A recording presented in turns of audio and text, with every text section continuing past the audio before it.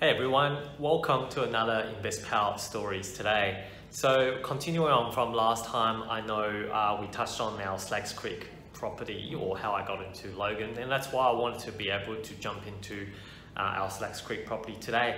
I've already written an article about how I acquired the property and what I like about it on my blog, so I thought there's no point in terms of repeating myself.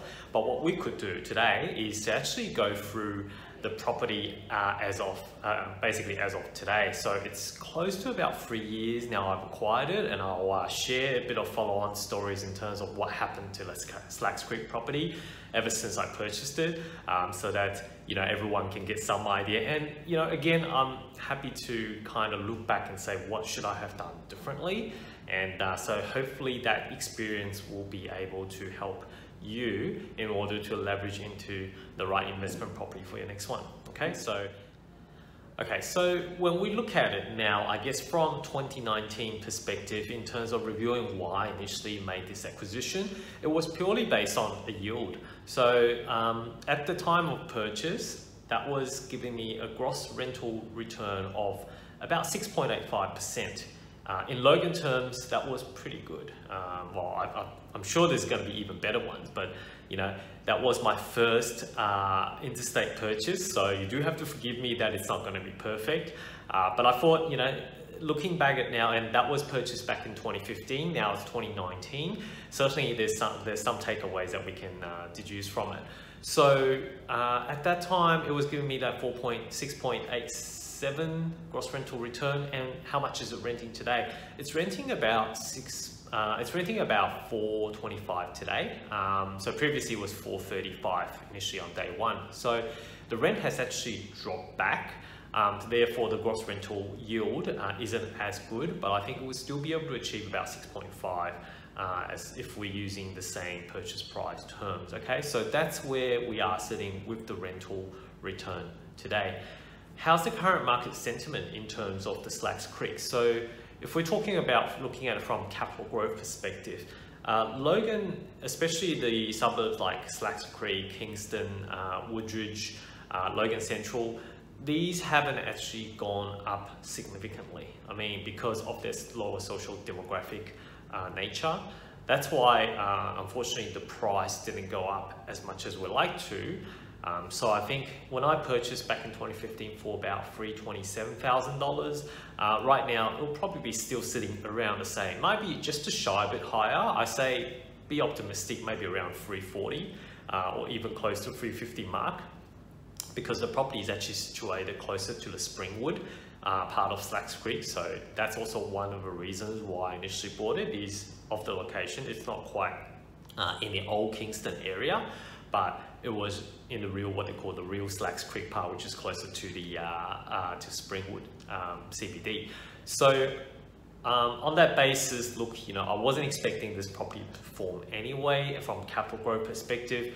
At one point, yes, I'm hoping it will, and I'm sure in the next couple of years, when Brisbane has actually started to take off and grow with more significant growth to come, then everything under 300 to 400 will be starting to get rare and rare, and that's where these properties will start to shine. So purchased 327 about 2015, now still probably around 330, 340. So capital growth wise, not fantastic, but yield side of things has been great, and it doesn't really cost me that much given that my loan is on interest only. So it's not bad. It's not a little bad one for cash flow play. Okay. So since the acquisition of 2015, there has been a couple of teething issues. If you can recall, the Slacks Creek property has got a pool. So it's got a swimming pool, and that was also one of my first experimental purchase with a pool. Based on my personal experience before, I had our family had bought a property with a pool back in Auckland, and all I can remember is there's just so much work tidying it up. And so much work in terms of maintenance. The pump has to be on every day, otherwise the pool's gonna go green. And so in the back of my mind, I've always thought about stay away from pool. But given the nature that this is a South East Queensland purchase and it's usually pretty hot, if you haven't been to South East Queensland, you'll know how hot and humid it is up there during summer, or in fact most of the 4 seasons. So that's why I still made the decision to actually purchase the Stack Street property with a pool. Now, let's have a look at what happened. So basically across the last couple of years, I've had to replace the pump, the pool pump, which cost me about a couple $100, close to, actually I reckon it's about $700, $800.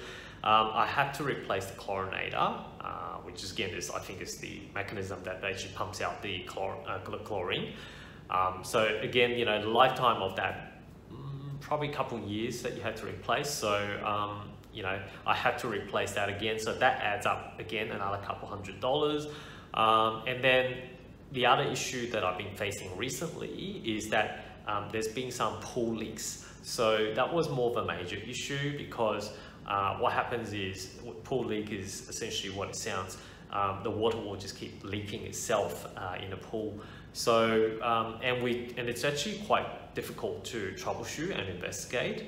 But what it ended up being is the inflow pipe that goes back to that. So because of the earth moving nature, and you know, like that's why the pool probably has been there for over 20 years or 30 years. So the ground movement essentially meant that there's been some leaks in the backward pipe that goes back to the pump and chlorinator, and on that basis, therefore, there's some leaking that's been happening, and it's sort of to the extent where, you know, if you leave the pool as is for a week or so, you can clearly see that the water was actually dropping. So we had to spend a bit of money to actually get that fixed up. I think it was close to about $1,000 to $1,500. So again, you know, all these things add up, and they're just teething issues, especially when you think about the ongoing maintenance that you had to do.